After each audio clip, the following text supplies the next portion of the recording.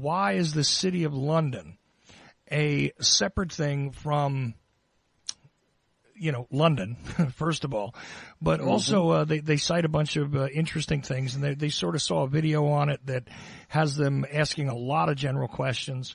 For instance, the Queen herself cannot even enter the City of London without an alderman apparently with her. But the Queen actually is utilizing the King's office, by the way. The Queen is not on her own authority a monarch. She is in the office of the King, actually.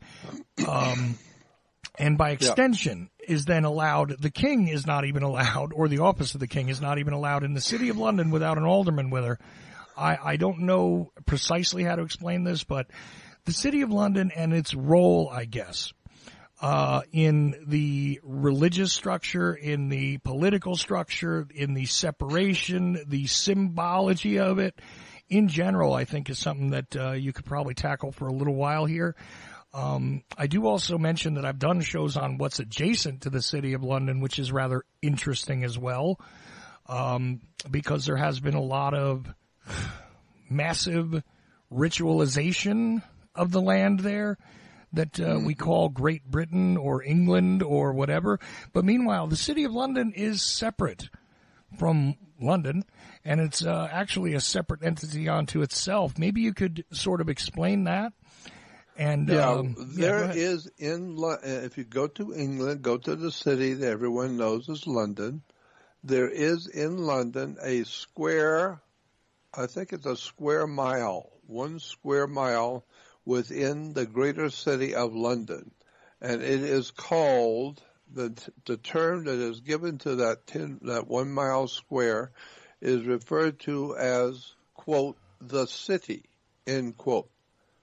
And people in London know what that means. So when you say, if you're living in London, you're going to go into the banking area where all the international banks are, you're getting up and you're going into the city of London.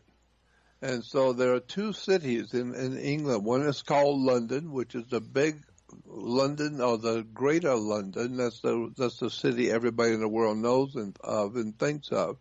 And then there's a 1 mile square inside the city of London that's called the city, period. The city. And the city is a 1 mile square of all the international banks of the world. All the banks of the world have their home offices and their major connections within that 1 mile square in London. So all of the banking going around the world is going through the city of London, that 1 mile square. It has nothing whatsoever to do with the greater city of London where the people live. That has nothing to do with the greater city of London. The people have nothing to do with that 1 mile square. It's a privately owned by the people who own that 1 mile square of banks are referred to as the Crown.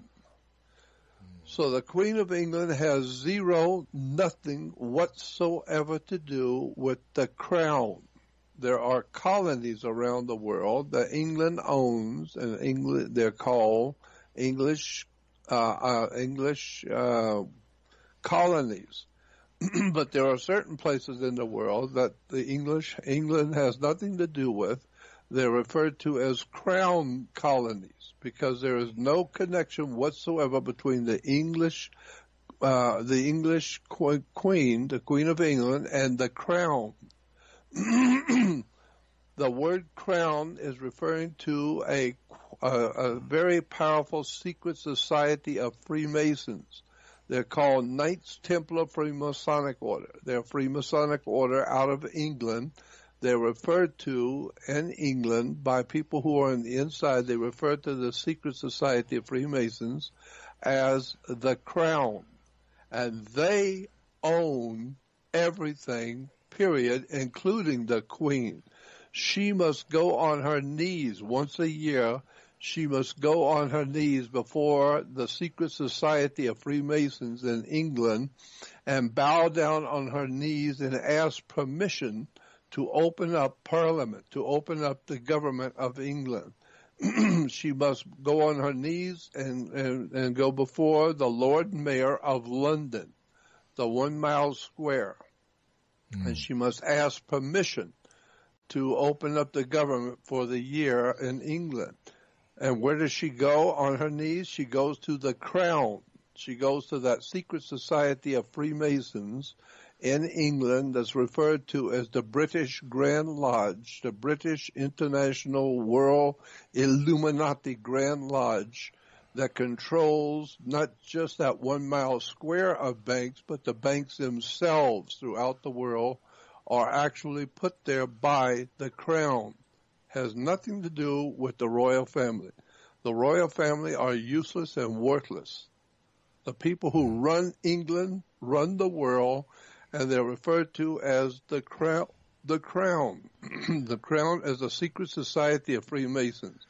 And that Crown colonies and that Crown banking is also the people who own and operate what we call the Federal Reserve System in America. The British Crown Freemasonic Order, the secret society of Freemasons out of England, run America. They run the Federal Reserve. They print your money. They print your dollar bills. They print and organize your banks. And ultimately, not only your banks, but your money. And your money also, they control your religions, your churches, your synagogues. Your whole entire life is ruled by the people, the secret societies called the Knights Templars, who were the people who run the 1 mile square in London called the Crown. And so that's why you're having all the horrible stuff going on, because there's nothing you can do about your situation in America.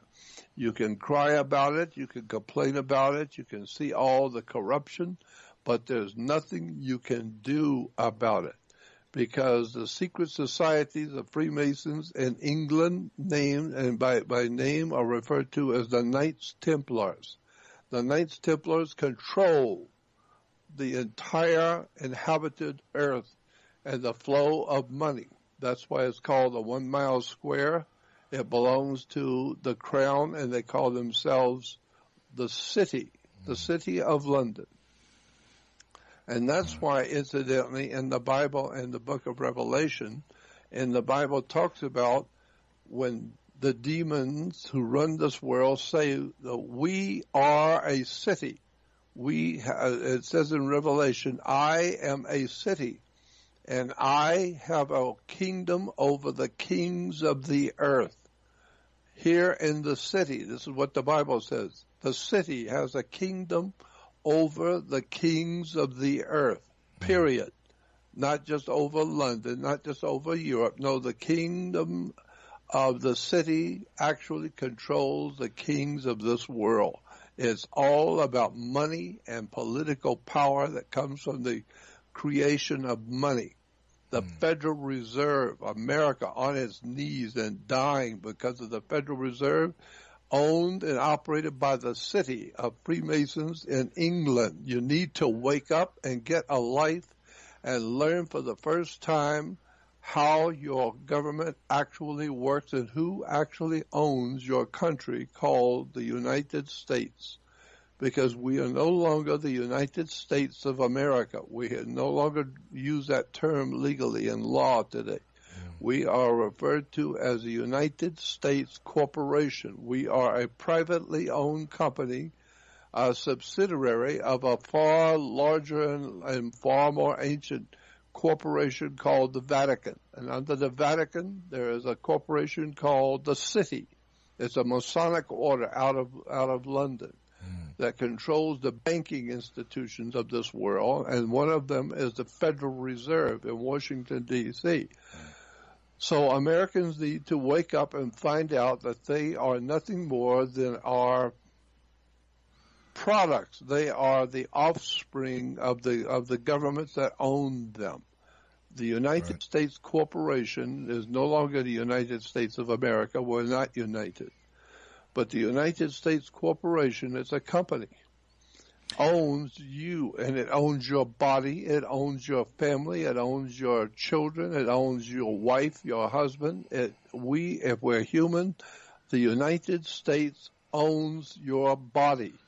Your body as a security on the New York Stock Exchange. Why? Because Rome, when it dominated Europe, operated in Europe and operated in England out of the city of York, England. That's where Caesar ruled England from, was from York. Well, today we have a New York. Right. And New York is the center for the New World Order, the United Nations. It's all English, British, international money. It's an incredible betrayal of the human race by the Knights Templars in London. We need to wake up and find out who these people really are, this Grand Lodge of England, and how it dominates America's political, economic, and its human life. We are nothing more than slaves to an ancient secret society out of London. You need to wake up and find out who these people are and how it really works, and why the people of England are on their knees. The Queen of England is on her knees to the city of London, a 1 mile square of international banks.